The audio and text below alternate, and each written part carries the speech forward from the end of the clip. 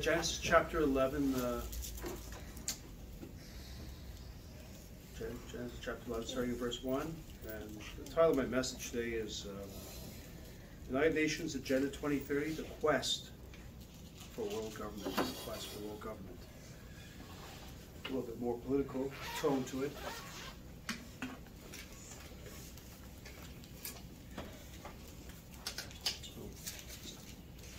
So United Nations Agenda 2030, the quest for world government. And we're going to begin in Genesis chapter 11, starting in verse 1. Are we there? For a moment there, Jen. I'm going to read the first 9 verses, and I'm going to make a parallel here with what's happening today.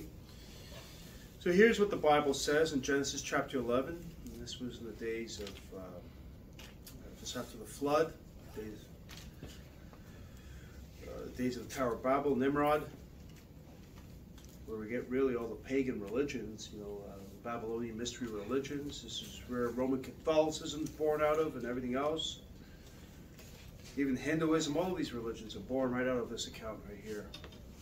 And the whole earth was of one language and of one speech. You notice the 111. And it came to pass as he journeyed from the east that they found a place in the land of Shinar, and they dwelt there. And they said one to another, Go to, let us make brick and burn them thoroughly. And they had brick for stone, and slime had they for mortar. And they said, Go to, let us build us a city and a tower. By the way, cities here always have a negative connotation. If you notice, the greatest sins, the greatest wickedness always happen in cities, metropolitan areas. It hasn't changed through this time, since this time. So let us build us a city and a tower. And you got high rises right here, the first high rise, whose top may reach unto heaven, and let us make us a name, lest we be scattered abroad upon the face of the whole earth. And the Lord came down to see the city and the tower, which the children of men builded. And the Lord said, Behold, the people is one. Keep that in mind, the people is one. And they have all one language, and this to begin to do, and now nothing will be restrained from them, which they have imagined to do. Go to, let us go down. This is the Trinity here. Let us, God the Father, the Son, and the Holy Ghost, go down, and there confound their language, that they may not understand one another's speech. So at this time, there was one language that they spoke. And I believe we're not only speaking of written and spoken language here, but it's also of mentality, right? They thought the same way. They were of one accord. So let us go down and there confound their language, that they may not understand one another's speech. Verse 8, So the Lord scattered them abroad from thence upon the face of all the earth, and they left off to build the city. Therefore is the name of it called Babel, because the Lord did there confound the language of all the earth, and from thence did the Lord scatter them abroad upon the face of all the earth. And just before I kind of continue there is actually technology now, and I've mentioned this before, where, say, Jen can only... Actually, I watched a video where they were showing you with the use of AI. There was one gentleman that was from America, another woman from Sweden, and she would speak in Swedish, and this computer AI would then take what she said and then repeat in English, perfectly repeat it in English. And then he would speak to her in English, and it would repeat to her in Swedish exactly what he said, perfectly, so that they can communicate with each other, right? So in a sense, it's almost like even if you speak multiple different languages, you can have one language now. You can have one language. Let's move forward over to Daniel chapter 12. Daniel chapter 12, and we're going to read verse 1.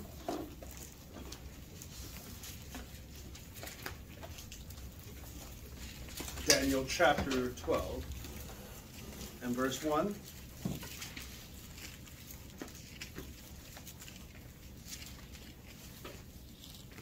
Daniel chapter 12 and verse 1. I'll give you some time to get there, Mrs. Gaffey. Give you a little bit of time. No rush. Daniel chapter 12, verse 1. And while you're at it, keep your finger in Matthew 24 as well. So that's where we're going to be going as well, because there's a parallel passage to this. Daniel chapter 12 and verse 1. I'll give you a moment. You there? Okay, we're going to start with Daniel chapter 12, verse 1. And at that time shall Michael stand up, the great prince, which standeth for the children of thy people. This is speaking of Israel here. And there shall be a time of trouble, such as never was since there was a nation, even to that same time. So we know that this is yet to be fulfilled, and it's coming. We know what time that is. And at that time thy people shall be delivered. Every one of them shall be found written in the book. That's the time of Israel's salvation. Matthew 24, verses 21 and 22, and Jesus weighs in on this here. This is the parallel passage. Matthew 24, verses 21 and 22. And of course, this speaks of the time of Jacob's trouble, the 7-year tribulation. Matthew 24, verses 21 and 22. And the Bible says this: For then shall be great tribulation, such as was not since the beginning of the world to this time, no, nor ever shall be. And except those days should be shortened, there should no flesh be saved, but for the elect's sake, those days shall be shortened. Those days shall be shortened. When you really think about now, you've got Putin there threatening with the use of nuclear weapons. You've got Kim Jong-un there in North Korea threatening the same. And we've got enough nuclear arsenal that can blow this world to smithereens, right? That no flesh would be saved. Of course, God will intervene there. God will intervene. But for the elect's sake, those days shall be shortened. And they'll be 7 years. So I'd like to point out that all of us here are blessed to be living what I believe to be the final generation before the return of our Lord Jesus Christ to this earth, where he will then rule and reign for 1,000 years in Jerusalem. We're literally in the 11th hour of that time. Now, prophetically speaking, when we look at what is happening in the world, we can clearly see that things are now moving at an almost breakneck speed. The time is indeed at hand. For those of us who are students of the Bible, and I hope that all of you are here, we know that prior to the return of our Lord, God will allow Satan to form a one-world government that will last a total of 7 years. This is prophetically known as Daniel's 70th week. Daniel 9, verse 27, and also the time of Jacob's trouble, Jeremiah chapter 30 and verse 7. This brief period of time will occur shortly after the rapture of the saints of God, the family of God. The Lord's church will not be here on earth during that time, contrary to what those who hold to other rapture positions have on that hold to other rapture positions, who believe the church or the Christians will go through all or part of the 7-year tribulation. No, this time period is exclusively addressed to Israel. Daniel chapter 9 makes this abundantly clear. Shortly after the 7 years of Judah's captivity, Daniel prays to the Lord on behalf of his people Israel, not the church, but Israel. He prays on behalf of his people Israel. The whole future church age would not have been known to Daniel, because it was a mystery that was only revealed in the New Testament. In verse 20 of Daniel chapter 9, near the end of Daniel's prayer, he wrote this. He says, "And whilst I was speaking and praying and confessing my sin and the sin of my people Israel." Right? Israel. So whose sin was he confessing here? Whose sin? Well, that's right. It was the sin of his sins, firstly, and the sin of his people Israel. There is no church here. There's no church age here. He wouldn't have known about it because God never revealed this to him. In fact, while he was praying, we later learn that the angel Gabriel appeared in the vision and gave Daniel the prophecy of the 70 weeks. The first of which the first 7 weeks, that is 49 years, were fulfilled in 445 BC during the reign of Artaxerxes, the king of Persia, when he gave the commandment to rebuild Jerusalem. Rebuild Jerusalem in 445 BC, rather. I'm getting tongue twisted here. But to rebuild Jerusalem, the walls and the streets thereof. The next 62 weeks were fulfilled when the Messiah came as the prince in Daniel 9 and verse 25. This occurred when Christ entered Jerusalem riding on an ass a few days before his crucifixion and was acclaimed as the King that cometh in the name of the Lord. Since then, there has been an approximately 2,000-year gap between the 69th week and the 70th week, which is yet to be fulfilled. So there's been that 2,000-year gap. And obviously Daniel would not have known about this. This time period is effectively known, or this gap is effectively known as the church age, where God is primarily working through his churches. This does not mean that Israel has been forsaken. They haven't. God has never forsaken Israel. I don't believe, and we ought not to believe, that Israel has now been replaced by the quote-unquote church. They have not. They have not. God has a separate plan for Israel, and right now he has a plan for his churches, and he's working through his churches to fulfill the Great Commission. So this does not mean that Israel has been forsaken. They have not. But what it does mean is that God is working right now through his churches in fulfilling the Great Commission, right? To go out and preach the gospel, teach men all things, baptize them in the name of the Father, and the Son, and the Holy Ghost, right?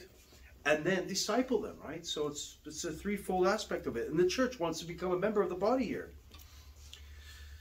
So concerning the 70-week prophecy of Daniel, David Cloud says the 70 weeks will finish the transgression and make an end of sins.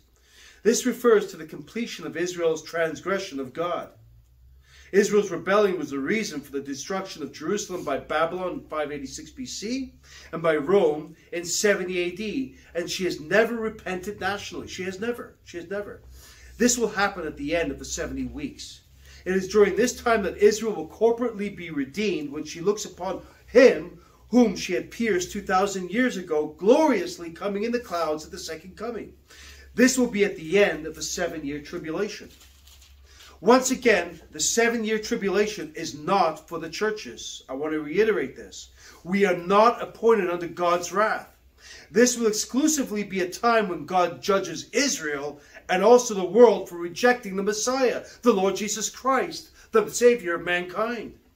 This world that we are living in right now has rejected the Lord Jesus Christ. And because they have rejected him, they have therefore received that spirit of Antichrist. Now, I don't know about you, but it seems to me that this world is looking for a Savior. And that Savior, sadly, is not the Lord Jesus, not for them, rather, the Lord Jesus Christ. That Savior for them is not the Lord. So Satan is going to step in, and God will allow him. And he will step in with his man, who I believe right now is waiting in the wings to rule this world. And God will allow him a short period of time to do so. It'll be at the midpoint of the Great Tribulation, or the tribulation period, known as the Great Tribulation, and he will reign for 3.5 years. So in the 7-year tribulation, you've basically got the one world government formed, you've got the covenant confirmed by the Antichrist, and during that the first 3.5 years, he's going to build up his popularity, and it's going to get to the point where he will destroy that one world religion that will form, and he will be the object of worship. He will be the object of worship. And of course, he'll be defeated when we come back with the Lord Jesus Christ, and we are looking forward to that. So Satan has his man waiting in the wings to rule the world, and God will allow it for a short time as a means, really, of sending them a strong delusion, if you will. Really, that's really part of it. I know we often think one event, but really the strong delusion can be a culmination, really, of deception, right? And not God's deception. God's going to allow Satan to deceive. God says, okay, you don't want me? There you go. Take the alternative. Take the alternative. It is during the 7-year tribulation that the whole world will worship the Antichrist. They will worship the pseudo-Messiah, the man of sin, the son of perdition. They will worship him and will willingly, rather, receive his mark for the purposes of operating in his economy. In doing so, they will be eternally damned. This is the unpardonable sin, or rather, the unpardonable sin of a 7-year tribulation is that of choosing to receive Satan's mark of the beast. Now, of course, that's not for us. We will not be confronted with that choice. We'll be gone. But there will be those who will, and there will be those who will get saved during that time that will pay with their heads. Pay with their heads. You know, I just recently found out that even in America, there are laws, even under Obama, there are laws that they're hidden, because there's so many laws being passed you can't keep track, that calls for the beheading of people. Really? Calls for the beheading. I forgot there's a document that it's under the Obamacare document. Mm-hmm. And there is something in there, if you look, there's a point in there, and you've got to look at it, where it calls for the beheading, for the necessary beheading, decapitation. I'd have to pull it up. I'd like to find it, but it calls for that. So Obama is a type of Antichrist, just as Joe Biden is. In fact, many say that this is right now Obama's third term. It's really not, not Joe Biden. Yeah. So let's turn to Revelation 13. Turn to Revelation 13.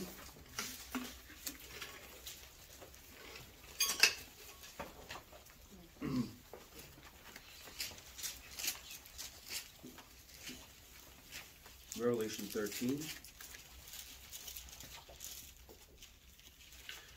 I'm going to read the first 9 verses, and then we're going to move over to verse 16 right after that. The Bible says, "And I stood upon the sand of the sea and saw a beast rise up out of the sea, having 7 heads and 10 horns." 7 heads refer to previous Gentile kingdoms, and the 10 horns, the 10 kings that will rule over a 10 nation or 10 region confederate. And upon his horns 10 crowns, and upon his heads the name of blasphemy. And the beast which I saw was like unto a leopard, and his feet were as the feet of a bear, and his mouth as the mouth of a lion. And the dragon, speaking of Satan here, gave him his power and his seat and great authority. This speaks of political power. This speaks as authority of that of a king. And I saw one of his heads as it were wounded to death, and his deadly wound was healed. And all the world wondered after the beast. And they worshipped the dragon. In other words, they worshipped Satan, which gave power unto the beast. And they worshipped the beast, the Antichrist here, saying, "Who is like unto the beast? Who is able to make war with him?" And there was given unto him a mouth speaking great things and blasphemies. And power was given unto him to continue 40 and 2 months. What is 40 and 2 months, gentlemen? 40 and 2 months? 3.5 years, absolutely. And he opened his mouth in blasphemy against God, to blaspheme his name and his tabernacle and them that dwell in heaven.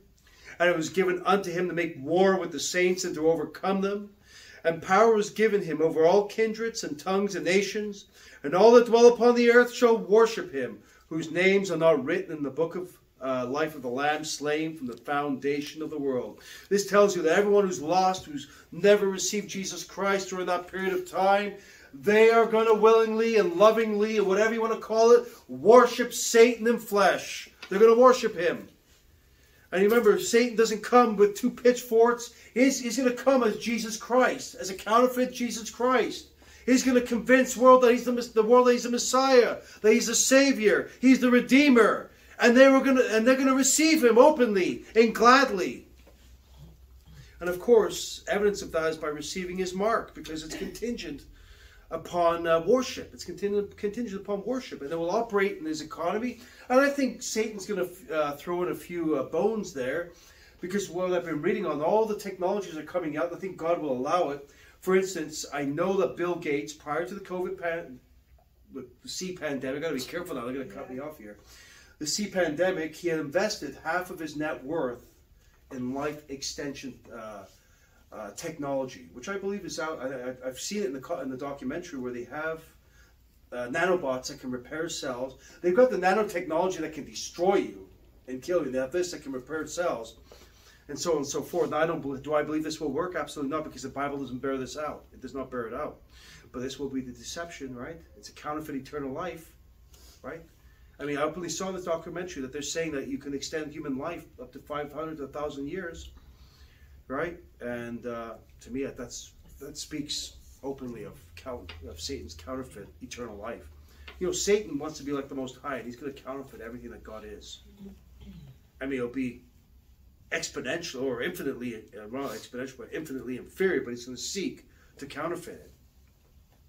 So verse 9 here, if any man have an ear, let him hear, right? Again, he's not speaking to the churches, You hear in Revelation 2 and verse 3, Revelation chapters 2 and 3, he is, right? He that hath an ear, let him hear what the Spirit saith unto the churches. But here's, if any man have an ear, let him hear. And verse 16 now, and he, speaking of the false prophet here, his right-hand man, his religious leader, and he causeth all, both small and great, rich and poor, free and bond. Okay, this is all strata of society. That includes the Bill Gates of the world, and so on and so forth, and others of his ilk. Free and bond to receive a mark in their right hand or in their foreheads, and that no man might buy or sell save he that had the mark, or the name of the beast, or the number of his name. And let's move forward now to Revelation chapter 14. Because this is the fate of those that receive the mark of the beast. Revelation chapter 14 and verse 9. And I want to tell you right now, John MacArthur believes that those that receive the mark of the beast can still get saved and be redeemed. There is video evidence of him preaching this. He says this. And this is in contradiction to this scripture here in Revelation chapter 14. And we're going to start in verse 9 here. And the Bible says, and the third angel followed them, saying with a loud voice, if any man worship the beast in his image, and receive his mark in his forehead or in his hand, the same shall drink of the wine of the wrath of God, which is poured out without mixture into the cup of his indignation. And he shall be tormented with fire and brimstone in the presence of the holy angels and in the presence of the Lamb. They're going to be tormented. It says in the presence of the holy angels and the Lamb. They're going to see God there. Yet they'll never be able to see. They'll never be able to relate to him or whatever. Right? Relate to him and be redeemed by him and whatnot. How tormenting is that? Verse 11, and the smoke, rather, of their torment ascendeth up forever and ever, and they have no rest day nor night, who worship the beast in his image, and whosoever receiveth the mark of his name. Right? They have no rest. There's no redemption for those that choose to receive it. This is a warning to the world. Get saved now. Get saved now. Know Jesus Christ is your Savior. The time is at hand. Well, many of us, I trust all of us here are saved. But if you're not, know Jesus Christ. You don't have to go through this period. You don't have to go through the prospects of choosing, literally, the line they're choosing Jesus or Satan. So it is clear that the 7-year tribulation will be a time of God's judgment and outpouring of his wrath. And it will be a time characterized by rampant deception. Jesus did say that if it were possible, even the elect would be deceived. He did. In fact, at the beginning of his Olivet Discourse in Matthew 24, he warned his disciples to take heed that no man deceive them. Take heed that no man deceive them. Who's saying take heed that no man deceives? I believe that even applies right now. Take heed. We're living in dark days of deception. Now, of course, this was in the context of false Christs and false teachers, but we can extend this even further to mean rampant deception as a whole. Right now, we're currently living in days of great deception, and it'll only get worse after the rapture. Christians right now are acting as the restrainer of all-out evil through the power of the indwelling Holy Spirit. First of all, we're the ones who are keeping the Antichrist from being revealed, that wicked one to be revealed. Once we're gone, he will be revealed to the world. Furthermore, the 7-year tribulation will culminate with the formation of a one-world government, a one-world religion, and a one-world economic system. Now remember our opening text from Genesis 11, where the Lord says, the people is one? Well, the people will be one again under the headship of the Antichrist, Satan's man. We will see a repeat of history once again, which basically, the repeat of history is a biblical principle. And Solomon bears this out in Ecclesiastes chapter 1, verses 9 and 10. And he says this, the thing that hath been, it is that which shall be, and that which is done is that which shall be done, and there is no new thing under the sun. Is there anything whereof it may be said, see, this is new? It has already been of old time, which was before us. So friends, history will repeat itself, and it has over and over again. So now that we've established the conditions for the end times, I would like to bring to your attention a plan that is known as the United Nations Agenda 2030 for Sustainable Development. The United Nations Agenda 2030 is essentially a plan to reset the world as we know it and replace it with a system of complete global governance. Here, the individual nation state will give way to a centralized global authority, namely the United Nations.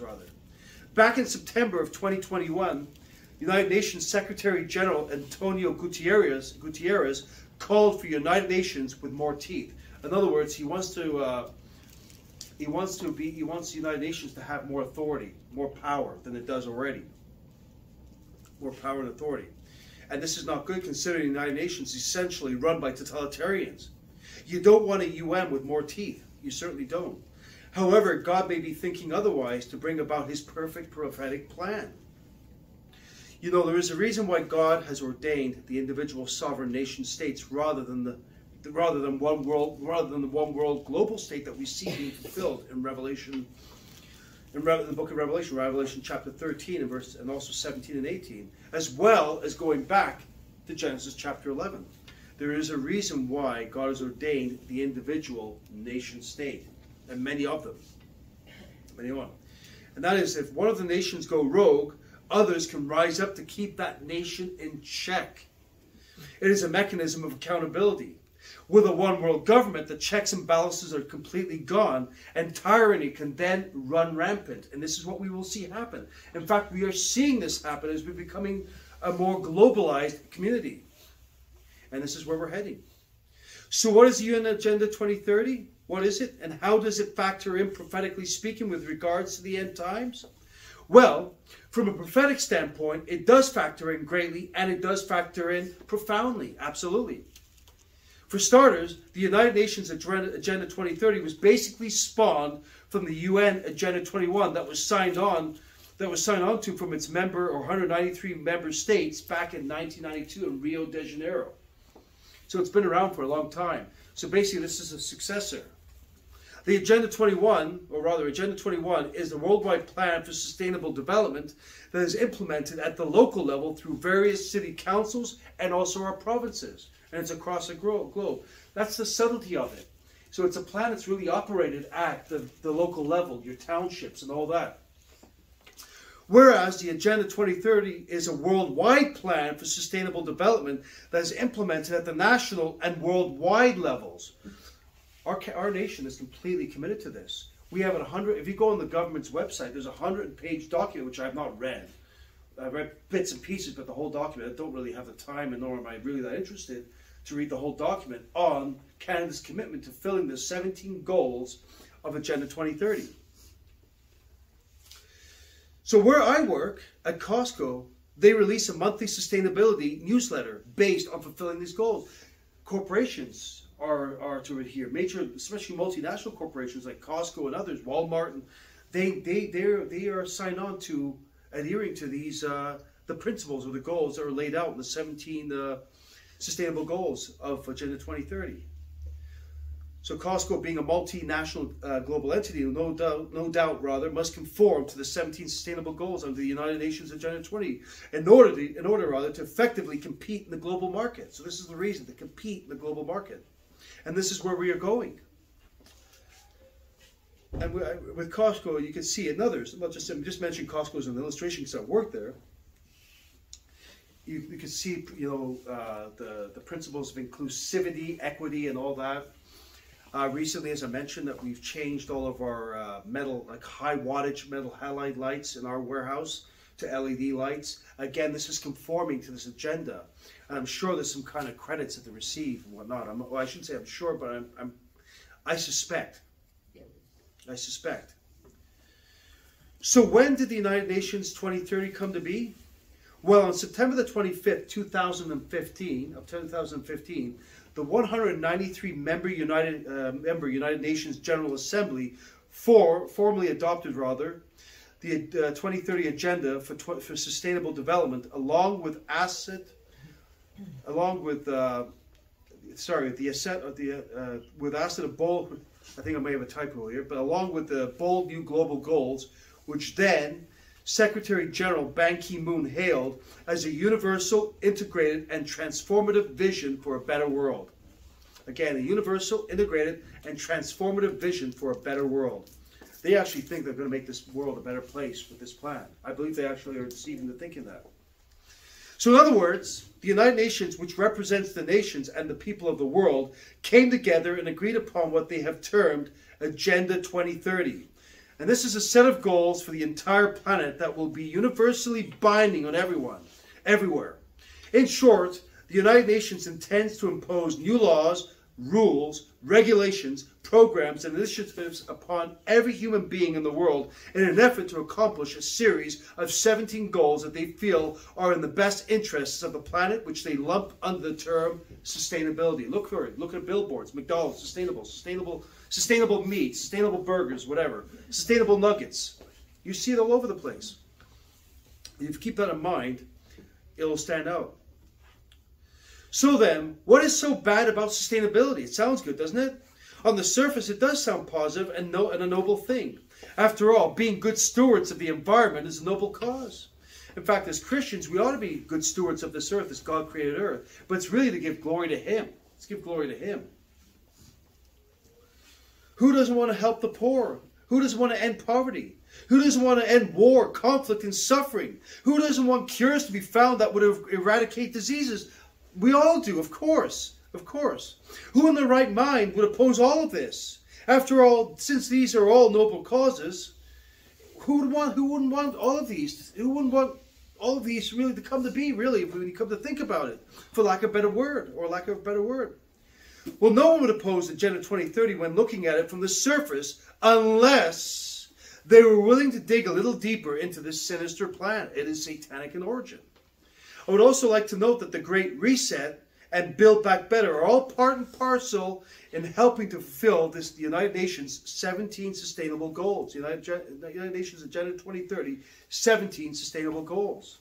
Furthermore, on a side note, it was Prime Minister Stephen Harper who signed Canada onto this agreement, thus paving the way for Trudeau to capitalize on it. We don't know of it. Many of us don't know that. Stephen Harper on the surface sounds good. He sounds like, with his support for Israel and all of this, he sounds good. But really, it's the exact opposite. And I remember reading in the National Post a while back, and it was actually, this is mainstream media, so it's National Post, and there was an email from Colin Powell, who's since passed on, asking him whether he was going to attend the Bohemian Grove. Have you heard of that? The Bohemian Grove? This is in California. And this is where the elites and the globalists get together. Global elites are invited. This is open now. This is not. And they would have they would perform what are known as mock sacrifices to Molech. Mock sacrifices. At least that's what they say. I don't recommend Alex Jones, but many years ago, about 20 odd years, I think back in 2001, he did a documentary on the Bohemian Grove exposing that. And this was an email written in the National Post where Colin Powell asked if he'll be attending the Bohemian Grove this year. See, we thought of him as a Christian. No doubt, he's not. See, these people are into witchcraft. And don't think that those who are into witchcraft can't infiltrate the churches. They do. They do. They can and they do. And in fact, it's one of their desires to do so. It's one of their desires to do so. So Stephen Harper signed on to this agreement, paving the way for Trudeau to capitalize on it. So I think many of us have been duped by Harper and the Conservatives. In committing Canada to the United Nations 2030, Harper essentially signed away the sovereignty of this nation. As awful as Justin Trudeau is, he can't be blamed for this. He's just continuing on what he's already signed on. It's almost like a succession. He's just taken the baton from Harper and continued to run with it. In fact, last year, actually I'll get to that, I can get to that illustration a little bit later. So now we need to ask another question. What is sustainability? Well, the concept of sustainability or environmentalism is a subject/initiative that all peoples from all cultures or of all faiths and all political ideologies should be able to support.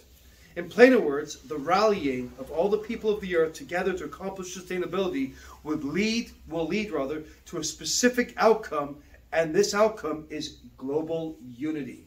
Global unity. Remember what God said in Genesis 11? The people is one. The people is one. Again, history is repeating itself. Again, we must bear in mind that what we are witnessing before our very eyes is the formation of a global government, global economy, and a global religion. All this will set the stage for the revelation of the Antichrist, who Jesus Christ rejecting world will readily receive. The Antichrist will not have to build the new world order himself. No, it will be ready in place for when he is ready to be revealed. This is because it will take much longer than the 7 years he has given to build such a system. We are seeing the system essentially almost either being built or almost built right now. It's really kind of amazing and exciting that we're living in that generation, really, when you think about it. I'm not frazzled by it at all. Because we know that Jesus Christ is coming soon. The United Nations Agenda 20, with its 17 Sustainable Development Goals, is key to building the infrastructure of the end times Antichrist beast system. Moreover, I would like to further add that the 17 SDGs are also being championed by Pope Francis as well, who is doing his best to audition for the role or position of false prophet. Whether he is or not remains to be seen, but he's certainly doing a lot. Pope Francis basically associates man-made climate change with a moral wrong/sin. That's what he does. This is obviously a fallacious assertion by all accounts. Pope Francis believes that it is a moral imperative that we stop climate change at any cost. He believes that we must take from the rich through taxes and give to the poor, i.e. social justice.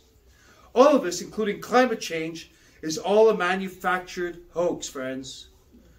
What it all is an excuse to implement worldwide socialism/communism. They will take from the rich companies and give to the poor peoples, yes. They will take water, land, and property away from individual ownership and put it in the hand of the government to redistribute as they see fit. This is the plan. And ultimately, it'll be in the hands of the Antichrist. I believe that. Under Agenda 2030, we will all become equally poor except for the ruling elite, who will remain insanely rich. In fact, they've gotten richer. Over the last 2 years, they have. Absolutely. We've seen the greatest transfer of wealth since the pandemic began over these last 2 years. This is the end result of the UN's and Pope Francis' so-called equality. Yes, nothing could be further from the truth. And I believe this will set the stage for the sealed judgments of Revelation 6. Now let's turn to Revelation chapter 6, and we're going to go to verses 5 and 6. In fact, it will set the stage for all of that. Certainly the first, the four horsemen there. So I'm going to read verses 5 and 6, because I believe what is happening right now is going to lead to this.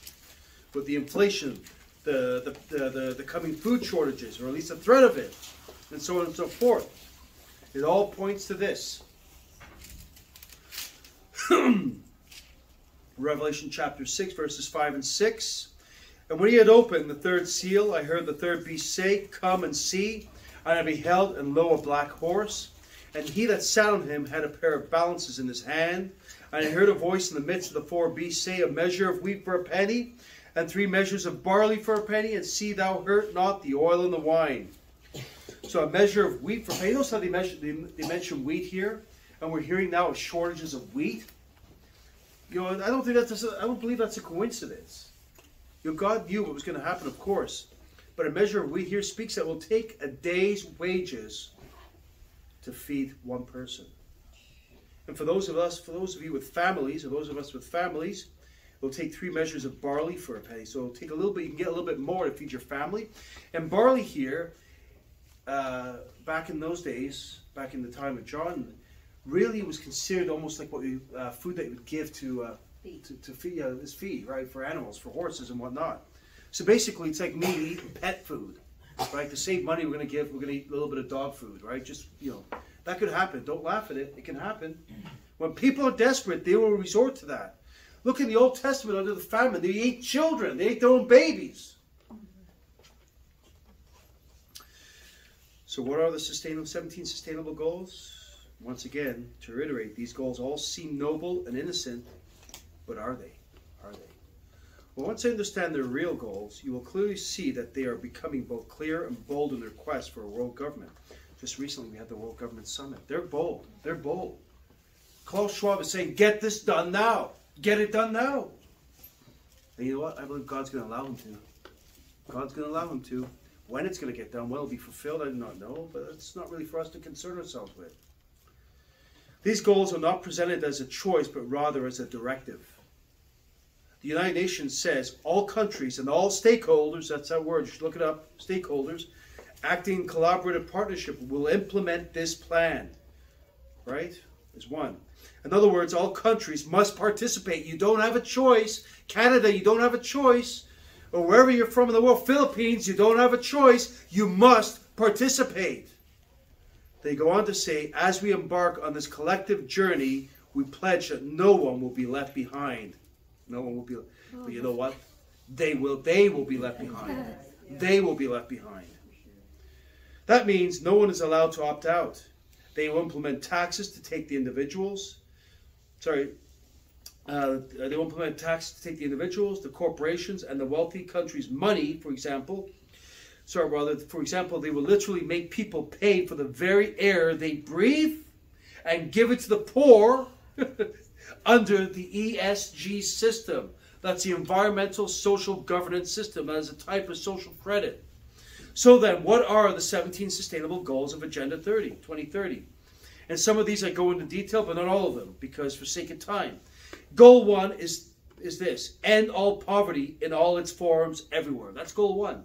End all poverty in all its forms everywhere. Now, this sounds noble, but what they really mean is welfare dependence for all, basically. Welfare dependence for all, i.e. universal basic income. Right now, our parliament is discussing this, a universal basic income for all.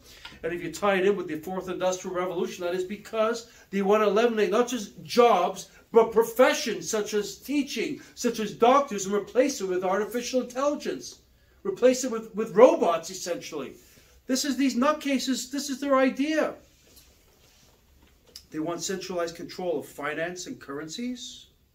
Right now, we're on the cusp of moving to a digital currency here in Canada, controlled by the Bank of Canada. And eventually, all central banks will be replaced by the World Bank and when the coming beast system arrives, or fully arrives. And you can see how the mark of the beast system will eventually be implemented. Now, concerning the goal to end all poverty everywhere, I would like to refer to us to the very words of our Savior in this matter, because Jesus spoke of the poor here. And he said this in Matthew chapter 26 and verse 11. Let's turn there. I'd like to refer you to the very words of our Savior on this matter. Because really, they're working in vain to eliminate poverty here. If that's really what they want to do. Because Jesus says otherwise. Certainly in the time before his coming, you're not going to eliminate the poor. And Matthew chapter 26 and verse 11 says this: "For ye have the poor always with you." Always with you. If these people, Klaus Schwab and all these people knew their Bibles and knew what Jesus said, this agenda wouldn't come to pass. But of course, Satan, they're under the influence of Satan. And I believe also God has put it into their hearts to do that because they rejected him. Just like he's put it into Pharaoh's heart, hardened his heart to reject him. And really kick against those pricks, really. Kicking it by continuing to harden his heart and not let Israel go despite all the judgments coming upon him. Really, if you look at the judgments of Egypt there, it's very much typified in the Old during the time of the Great Tribulation, during the Revelation there. You could see almost a like for like. The hardening of the hearts of the people, the hardening of the hearts of the leadership. They're just like Pharaoh. And even the Antichrist will be like Pharaoh. Really, Pharaoh is a type of the final Antichrist that will arrive on the scene. So it says here, "For ye," Jesus said, "For ye have the poor always with you, but me ye have not always." And he repeats this in John 12 and verse 8, where he says, "For the poor always ye have with you, but me ye have not always." So ending all poverty really translates to the redistribution of wealth. Agenda 2030 calls for equal rights to economic resources. That's communism. This means that government seeks to claim an absolute power to take away anything that belongs to you to give to whomever it deems more deserving. You believe the Bible? Okay, we're going to take that away. You can't do this, and we're going to give it to them that are complying. That's the mentality. And I'll read it when I close. I'll read an article that really explains this well. So we see where this is heading. Now we look at goal number 2. And goal number 2 is end hunger, achieve food security, and improved nutrition, and promote sustainable agriculture. So in other words, this means total control of the world's food supply. Did you not realize there are 3 companies in the world that control the whole world's food supply? No, they have umbrella companies that they work through. And this is kind of like a pyramid. But ultimately it leads to 3 companies. Cargill is one, Monsanto, which has been bought, I forgot who they're bought out by. But Cargill was one, Cargill Meats. There's 3 companies. Now, I can't remember them off the top of my head. that control the global food supply. And when you control the global food supply, you control the people. So now, doesn't the feared shortages that we keep hearing about these days make sense? Absolutely. We can literally see the path for the revelation of the Black Horse Rider being paved before us. Before our very eyes, rather. This plan details enforcing sustainable farming tactics, which have been proven to drive up the cost of food production while decreasing yield. In other words, these are factory farms, and there are certain protocols that you've got, environmental protocols that you have to abide by. This also includes the use of drones and AI that eliminates manual labor. All of these things. So this is really, or basically, the old Soviet practice of farm control that turned the breadbasket of the world into a non-productive wasteland. If you go on the WEF website, there is a section detailing their plan for us to live off eating bugs. Eating bugs. Klaus Schwab says, you will eat the bugs and you will be happy. Goal number 3 is ensure healthy and promote well-being for all ages. Ensure healthy and promote well-being for all ages. Translation: total control over the world's healthcare. Now, doesn't the premise of the CE pandemic make any sense now, or make sense right now? Absolutely. Especially the inordinate emphasis placed on you-know-what as a means of attaining good health. I would like to further add that the global you-know-what program is a significant factor in fulfilling 14 of the United Nations 2030 Sustainable Goals. You go on the Gavi website, which is the Global V Alliance. It's an NGO that's funded by you-know-who. It basically has the 17 sustainable goals and how these factor in accomplishing them. So out of the 17, don't ask me how it's going to be accomplished, but they explain. So ensuring healthy lives and promoting well-being for all at all ages also means cradle to the grave control over how and where we live and what we are permitted to eat. The healthy lives they promote basically means forcing us out of cars and walking as we are relocated into controlled high-rise apartment buildings sanctioned by the government. Now, I don't know if you know this, but there is one or no, and Toronto is one of them. There's a certain area in Toronto, I believe it's near, where's it, the entertainment district there, where they do, it's in that area. I could be wrong, someone correct me if I am, but Toronto is one of the smart cities, and basically, it's basically Big Brother surveillance. They have everything, from cameras to artificial intelligence controlling, and it's basically your ultimate Orwellian society. That's why they want us in cities, because they can control you. The minute that you live in the country, you become more self-dependent. And if you really look at history, for the most part, our economy, right from the creation, has been an agricultural economy. It's been based on farming. And what does farming do when you farm? You have your own seeds. By the way, they control the world's seeds. And all the original seeds, the ones that have not been genetically modified, are in the seed bank in, what's that country up there? It's part of Denmark. Svalbard. It's kept up there. They're all kept up there. From every nation, they have seeds. There's a storage there. But when we can farm, when we're self-sufficient to a degree, then you can't be controlled. This is why they want us in cities. That's why they want us shopping in supermarkets. That's why they don't want us growing anything. So you can be, you know what? You can be controlled now. You are dependent. You're not, and it's not being dependent. No, we are dependent on God, of course, but in essence, it's really not dependent on, from their eyes, dependent on yourself in a sense to kind of to be self-sufficient, but rather on them, on government, on big corporations, because they're all working hand in hand. The healthy lives they promote basically means forcing us out of cars and into walking as we are located in controlled high-rise apartment buildings sanctioned by the government. Now, goal number 4 ensures inclusive and equitable quality education and promotes lifelong learning opportunities for all. That is goal number 4. In plainer words, mass indoctrination through United Nations propaganda. brainwashing through compulsory education from cradle to the grave, rather. It has long been known that lifelong learning is the means to continually apply behavior modification practices to ensure we maintain the desired attitudes, values, and beliefs to live in the global community. And I believe that this whole, that we've experienced the past 2 years and the mandates, it's really served to condition people, change their behavior. But if you have the Word of God right here, this book here ought to change your behavior. But if not, Satan will give you that alternative to the Word of God. And this is what they're done. And I'm not putting down people I work with or people who choose to wear masks or whatever. I'm not putting it down. There's a reason for it. But the thing is, we've been conditioned to believe that this actually protects from the spread of disease. But you know what? We've had spread of disease before this whole 2-year thing happened. We had the spread. We had flus going around. We had coronaviruses going around that could make you very sick and kill the elderly. This all happened before. But again, we've been conditioned, right?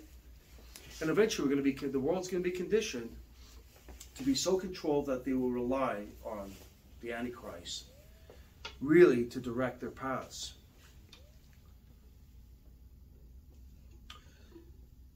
As the Lord said in Genesis 11, the people is one. The people is one.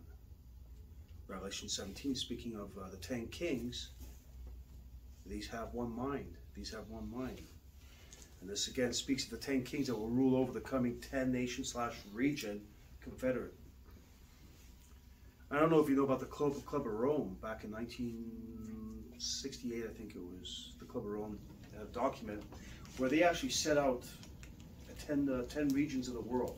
They divided the world into 10 regions. Kind of makes you think. You think about the 10 kings.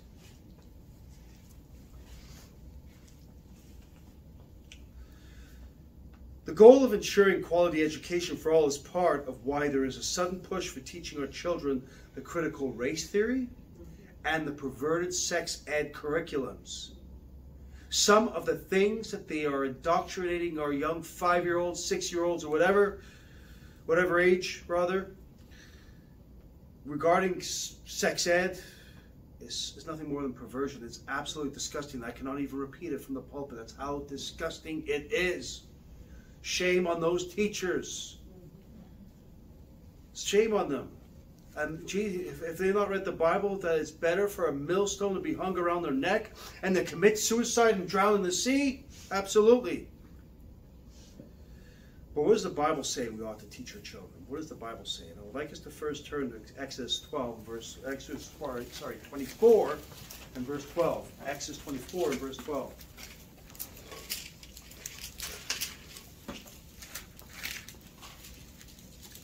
So let's look what the Bible says, what we ought to teach our children. Exodus chapter 24 and verse 12, and the Bible says this, and the Lord said unto Moses, come up to me into the mount, and be there, and I will give thee tablets of stone, and a law and commandments which I have written, that thou mayest, what? Teach them.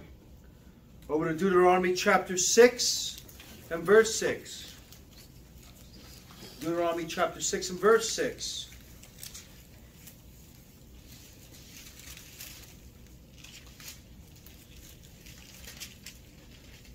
Deuteronomy chapter 6 and verse 6.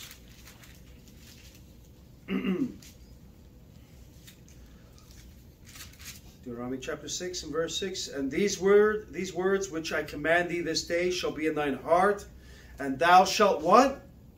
Teach them diligently unto thy children, and shalt talk of them when thou sittest in thine house, and when thou walkest by the way, and when thou liest down, and when thou risest up. Teach them. Teach them. Now, goal number 5. Goal number 5. And goal number 5 is to achieve gender equality and empower all women and girls. Again, I want to repeat this. Goal number 5 is to achieve gender equality and empower all women and girls. In other words, you want to destroy the nuclear family. They want to destroy the nuclear family. And this is Marxism. This is also a mechanism that is employed to achieve population control through forced family planning. Furthermore, what hypocrisy of an organization trying to achieve gender equality and the empowerment of women whilst flying the rainbow flag on one side of the world and ignoring Sharia law and its war on women on the other side of the world. Yeah. This is the United Nations. They promote one, and at the same time they're ignoring Sharia law and Saudi Arabia and other places, Iran.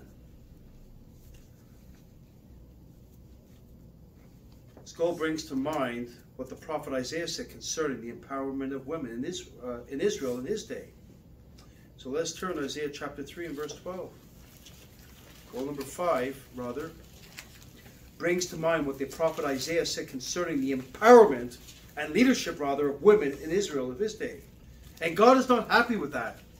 God is not happy. There is a place where women can give glory to God, but it's not in places of leadership. It's not in places where they are usurping rather the authority of man. Absolutely not. Isaiah chapter 3 and verse 12, it says, "As for my people," speaking of Israel.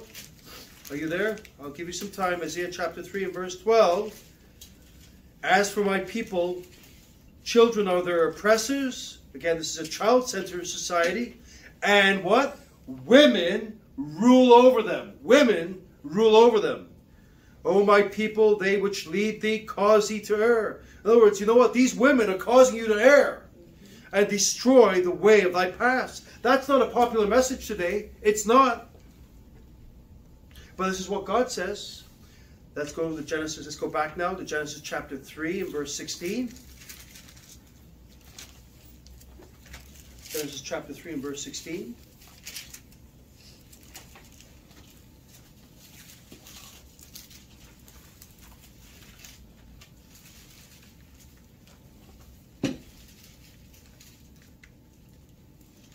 Genesis 3 and verse 16. "Unto the woman he said, I will greatly multiply thy sorrow and thy conception. In sorrow thou shalt bring forth children, and thy desire shall be to thy husband, and he shall" what? "Rule over thee." We're not talking about a dictatorship here, right? We're not talking, but we're talking about headship. Headship, right? The buck has to fall somewhere. You can't have all chiefs, especially in the marriage. Or in any really, it can go beyond the marriage. It can be in the workplace. It can be in the workplace. And I'm going to tell you something. The company I work for, when women are in power and authority, they literally get power hungry. They are drunk on that power, more so than men. I'm not saying that men can't be drunk on that power, but generally the women really are drunk on that power. I'm sure if that my warehouse manager ever, who is a woman, ever heard me say this, should not be too pleased. But you know what? It's true. It's true. It's true. You need to self-examine yourself. Are you drunk on power? Are you drunk on power? Proverbs 12 and verse 4.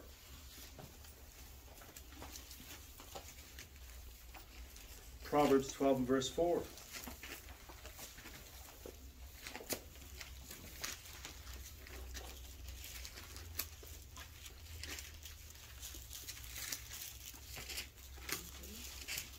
Proverbs 12 and verse 4.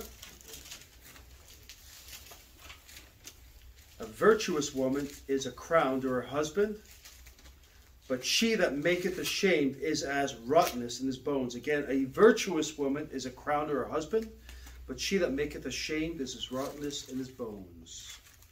1 Timothy 2, New Testament now. 1 Timothy 2, verse 11. 1 Timothy 2, verse 11. Actually, it's going to be verses 11 and 12.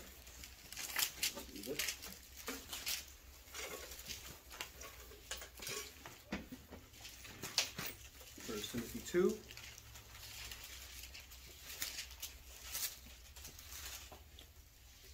Timothy 2, verse 11, and the Bible says this: "Let the woman learn in silence with all subjection, but I suffer not a woman to" what? "Teach, nor to usurp authority over the man, but to be in silence." Again, this is not a popular verse, not a popular concept today. You know, I've actually heard in the workplace, I'm not going to have anyone tell me what to do. Yeah. In that tone as well. Yeah. That tone. Revelation 2 and verse 20.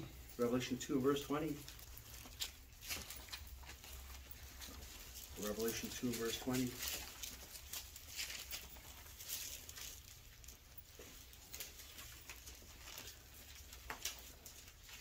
Notwithstanding, I have a few things against thee, because thou sufferest that woman. In other words, this church, you allow that woman Jezebel, which calleth herself a prophetess, to teach and to seduce my servants to commit fornication and to eat things sacrificed unto idols. Let's talk about women preachers there. Women preachers. Goal number 6 now. Goal number 6. Goal number 6 is to ensure availability, management of water, and sanitation for all. Availability, management of water, and sanitation for all. Translation, water rationing. All water sources will be privatized and will continue to be poisoned with fluoride and other toxic elements. The United Nations says that, you know what, over the last 2 years, has demonstrated the critical importance of sanitation, hygiene, and adequate access to clean water for preventing and containing diseases.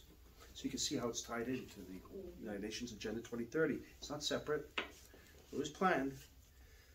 And I'm going through these. I'm going to go through some of the rest of the goals, but more, truncated. Goal number 7 is to ensure access to affordable, reliable, sustainable, and modern energy for all. What this means is the installation of smart grid surveillance with smart meters on everything and peak pricing. This is something that we have been experiencing for some time now. Everyone has a smart meter. Everyone. If you're paying hydro, it's a smart meter.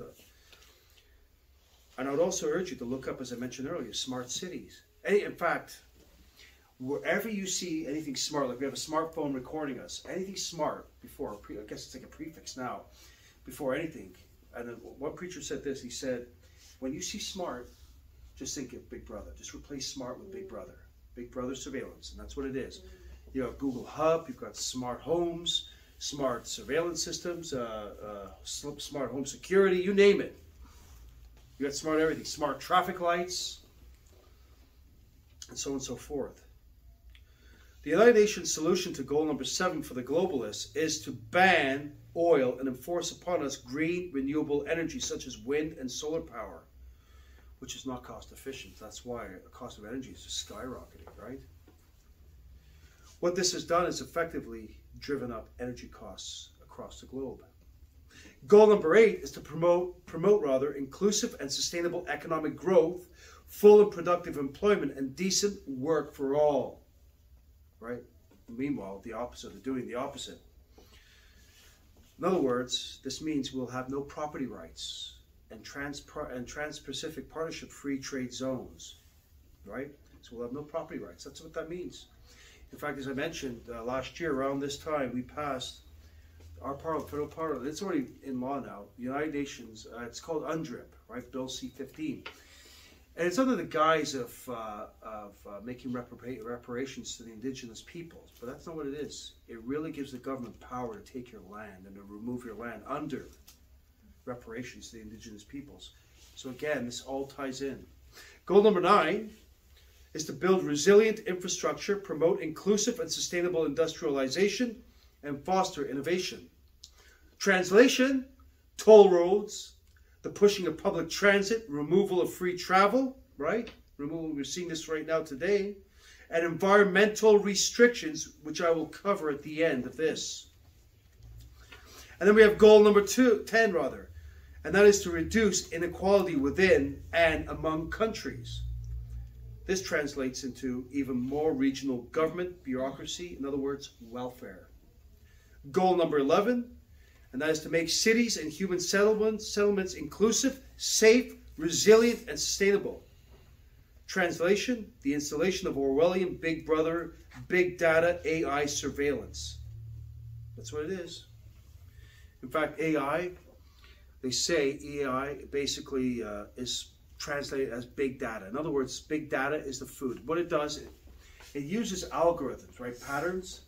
They're computer generated, and it mines that data. So every email that you send, every website that you visit, basically anything. Even now it's listening to us, so it'll mine that. It stores that through through quantum computers into a database, and it takes it all together, and then it develops patterns. Right now you have grammar checkers run by AI. That didn't happen overnight. I don't think it's good, to be honest with you, because then it doesn't teach you anything. It just kind of, you rely on it rather than actually learning grammar. Goal number 12, ensure sustainable consumption and production patterns. Translation, this is nothing more than forced austerity measures, right? They're going to tell you what you can eat, when you can eat, and how you can eat it, and what you can eat. Goal number 13, take urgent action to combat climate change and its impacts. Translation, employment of environmental social government scores, aka Chinese-style social credit system. Also cap and trade, which you probably heard, and carbon taxes and credits, which we're paying at the pump, and footprint taxes, that's your carbon footprint. Goal number 14, and that is to conserve and sustainably use the oceans, oceans, seas, and, let me repeat, sustainably use the oceans, seas, and marine resources for sustainable development. And this means environmental restrictions, control of all oceans, including mineral rights from ocean floors, right? Control just basically the world's resources. And goal number 15 is to protect, restore, and promote sustainable use of terrestrial ecosystems, sustainably manage forests, combat desertification, and halt and reverse land degradation and halt biodiversity loss. In other words, this literally means is that they're going to take people, they're going to designate large swaths of land as green areas that humans, man, cannot inhabit. There are no-go zones. That's what this means. So in other words, the environmental restrictions and more controlling of resources and mineral rights. So it's basically saying we want to now conserve the land because man is ruining it. So we want to have you live in these small little areas that we've designated that you can live. This is what it translates to.